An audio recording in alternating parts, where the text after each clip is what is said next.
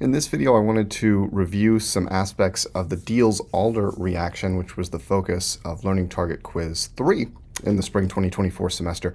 And we're going to start with these two predict the product problems. And so our goal here, knowing that a Diels-Alder reaction is going to occur because we have a diene and dienophile, is to predict the connectivity of the product, which is related to what we call regiochemistry, and the stereochemistry as well, the three-dimensional configurations of any newly created stereocenters. So one of the first things we want to notice here is that there are two distinct terminal positions or termini in the diene and dienophile. The diene has this carbon here, which is a CH2, and this carbon here, which is connected to this O-TMS group, where TMS is just the trimethylsilyl group. And the dienophile also has two distinct termini of the alkene, the double bond. We have this one here, which again is just a CH2, and we have this one here, which is connected to this ester substituent. So that there are two possible ways to connect up these reactants in a 4+2. We could connect them as drawn here with kind of the ester group in the bottom right and the OTMS group at the top, or we could flip over one of the reactants, for example, the dienophile, and connect them so that that ester group is going to be on a carbon adjacent to the carbon bearing the OTMS group. And to decide the regiochemistry here, we need to consider resonance forms of the diene and dienophile and where positive and negative charges show up in these resonance forms. So for example, if we expand this ester group here, we can notice that carbonyl is electron withdrawing, and if we pull electrons into that carbonyl group like this, we're going to have positive charge in the resulting resonance form at this carbon right here, highlighted in blue. On the other hand, if we look at the diene, we can notice that the OTMS group, well, that's an electron donating group with a lone pair right here. And if I push electrons all the way to the termini, all the way to the end of the diene, I'm going to end up with negative charge at that carbon highlighted in red. And so the most nucleophilic carbon in the diene is here, and the most electrophilic carbon in the dienophile is there. And so we need to connect those carbons to generate the proper regioisomer of product. Now, we could do this, for example, by redrawing the dienophile. And let's go ahead and do that, actually. So what I'm going to do is flip over the dienophile, erasing what we've got there. I'm going to go ahead and just sort of flip it over vertically. So now our ester group is up here. And in terms of highlighting, that leaves the purple carbon here now and the blue carbon here. And so now what we can do is envision the blue carbon connecting to that red carbon in the diene, the most nucleophilic position, relatively easily. Right now we can imagine those getting pretty close together. Okay, so we've handled the regiochemistry here, right? We've flipped over the dienophile. Now we need to think about stereochemistry. And the guiding light when it comes to stereochemistry, well, there are two aspects to consider. One is stereospecificity in the diene and dienophile. That's actually not relevant here because we have only one substituent on each of the diene and dienophile. And the endo rule, which tells us how the dienophile substituents are oriented relative to the diene. The endo rule essentially tells us that, particularly for substituents containing pi bonds and or lone pairs, like this carbonyl group, those are going to orient themselves in an endo position in the nature-preferred, lowest energy, kinetically favorable transition state, more or less. And so this tells us we need to essentially turn the dienophile over like this and orient the ester pointed toward the diene. So let me move things around a little bit. Let's draw that ester substituent now this way so that it's pointed toward the diene in an endo position. Now we've got a pretty good view of what the actual transition state for the reaction is going to look like at this point. And just to make things a little bit clearer, notice there's an H and an exo position right here as well. Okay, so now we can start drawing the product.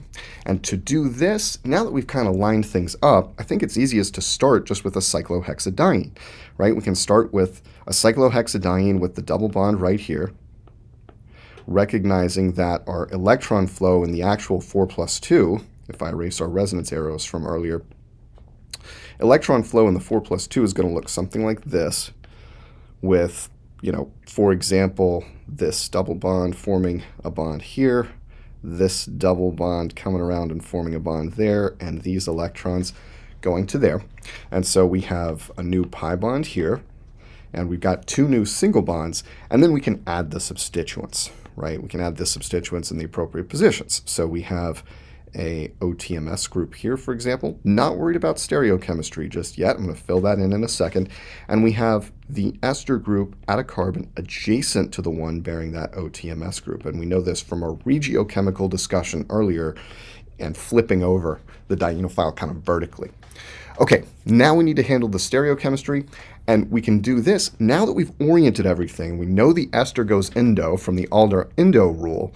We orient everything based on the out-endo-cis kind of toggle, or visualize this in 3 dimensions, and there's absolutely nothing wrong with that. For example, we could imagine in our mind's eye or even draw the transition state for this reaction with the dienophile coming above or below the diene. And one thing we can notice from this, for instance, is that the H that's right here is going to be cis to this OTMS group, and the ester group is going to be trans to this OTMS group. We can recognize that if we think in 3 dimensions as this reaction occurs.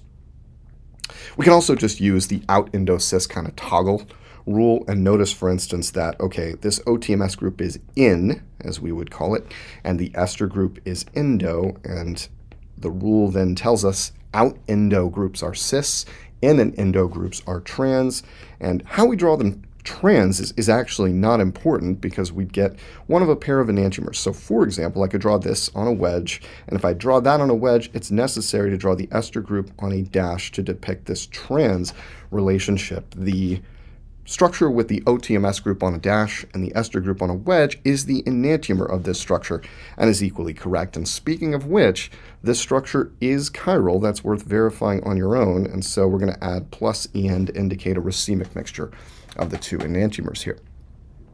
All right, let's move to the next one. So in the next one here now, this is actually a little bit nice from a regiochemical point of view since we have equivalent carbons on the ends of the dienophile and diene. So here's my dienophile, 2 carbons, both connected to the same groups, right? The dienophile is symmetric, which is quite nice.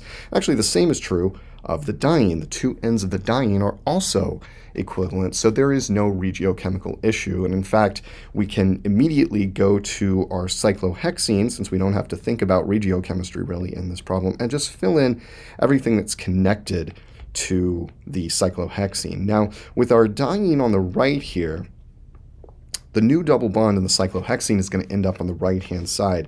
These 2 carbons are going to end up being these 2 carbons.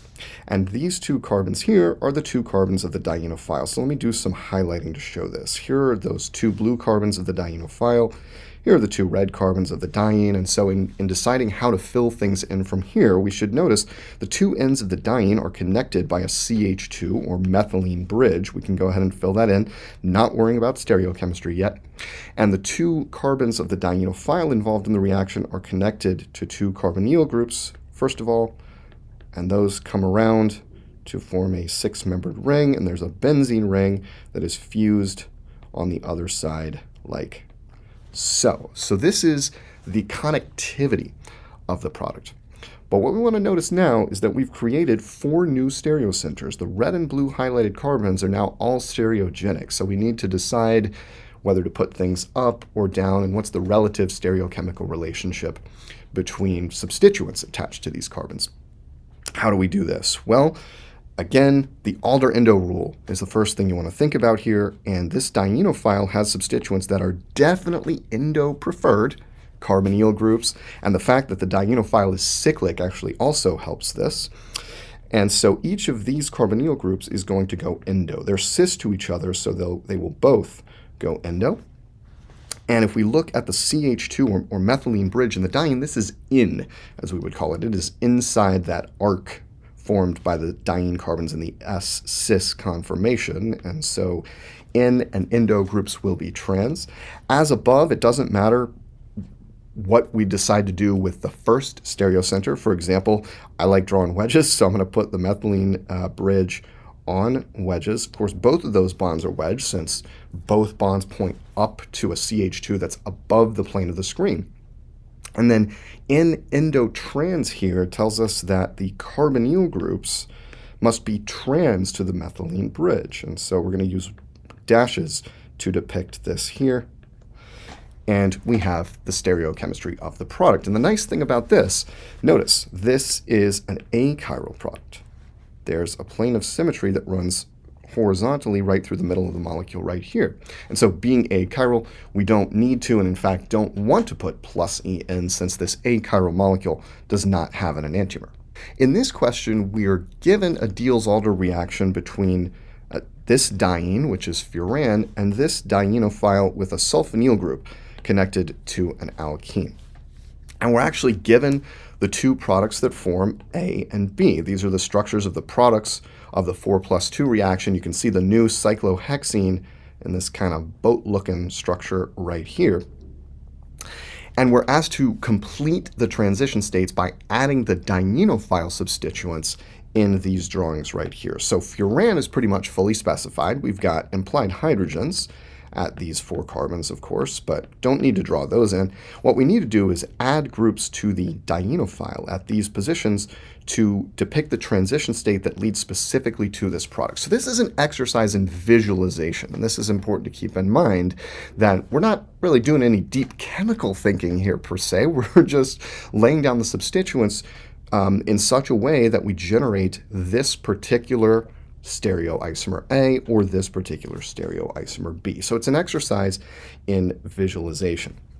One thing I want to do is add to the structures of A and B implied hydrogens at these stereogenic carbons. And so what we can notice in both A and B is that the hydrogens are cis to each other, and the sulfonyl and methyl groups are cis to each other. The difference between A and B is that they are enantiomers. They are mirror images of each other, and the product is chiral. So the transition states also need to be enantiomers, and this is kind of a good visual hint to get us started here. Another thing you want to notice about the way the products are drawn is that this bond highlighted in purple is actually in the front in both cases. And so this whole collection of 3 carbons right here is also in front, as is this collection right here. And so to go from these transition states to the products, we're going to take the transition state and kind of rotate it like this. And this means that, for example, this sulfonyl group is going to appear in the back or at the top of the transition state. So to put this another way, the way we generate the structure of A as it's drawn above is we're going to look at the transition state kind of from this angle, right? And this means that the SO2 pH group is going to be in the back, and importantly, in an endo position, right?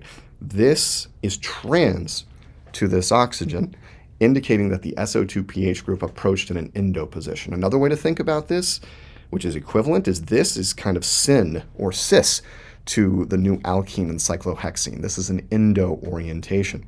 And in the starting dienophile, the methyl group is cis to the sulfonyl group, and so it must remain so in the transition state, right? And so we can go ahead and add an Me group down here, cis to the sulfonyl group, and we'll have the H's here and here. And again, the difference between A and B, oops, I mislabeled the transition states here. This should be TSA, and this should be TSB. The difference between A and B is they are enantiomers, and so the transition state leading to B, product B, needs to be the enantiomer of the transition state leading to A. We can notice, for example, that the sulfonyl group is still in an endo orientation, right? This is where that group would end up if it approaches endo to the diene, syn or cis, to the new alkene and the cyclohexene, and so it's still going to be in an endo orientation here. Purely an exercise in visualization, really. And again, because of stereospecificity, the methyl group starts out cis to the sulfonyl group and remains cis to the sulfonyl group throughout the reaction, including in the transition state, and the 2 remaining H's will be here and here. So you can notice that these 2 transition states are enantiomers of each other, right? If we put a mirror right here, or reflected TSA through a mirror sitting right here, we would generate TSB.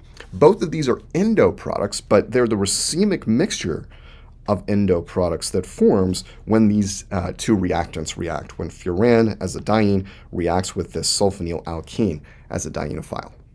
Finally, I want to look at these problems where we're applying the Diels-Alder reaction in retrosynthesis, working backwards from a desired target to the starting materials we can use to make it.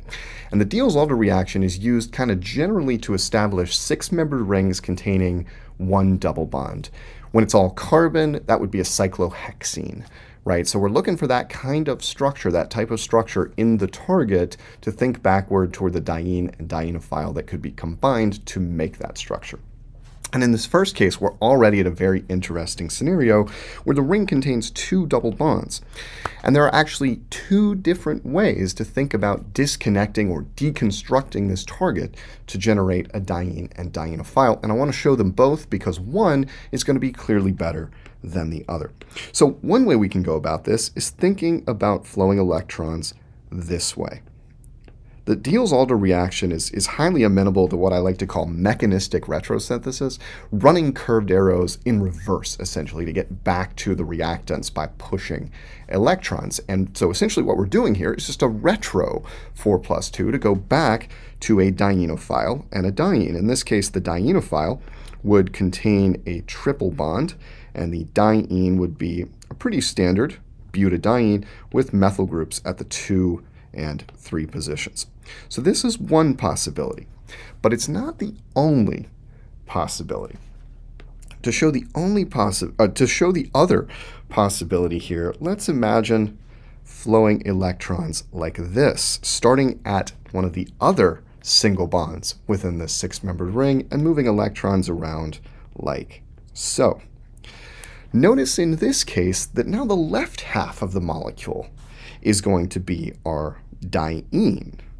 Our diene is going to have a structure like this with the two alkenes kind of sticking off or projecting from the cyclopentane ring. And the dienophile is still going to be an alkyne with a triple bond, but now it's going to be an acyclic alkyne with two methyl groups. And so let's do some highlighting of the carbons just to make this 100% clear. These purple carbons in the first case are going to show up here and here. In the second case, are going to show up in our alkyne dienophile.